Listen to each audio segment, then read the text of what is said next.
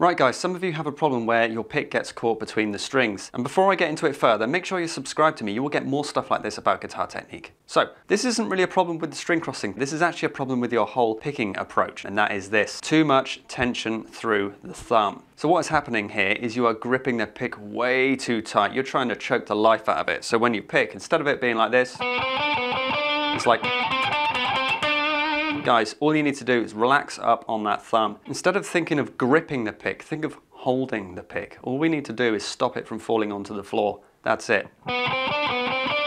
Sometimes you might want to put some attitude into your playing so you grip it a bit harder. That's fine, yeah, for attitude.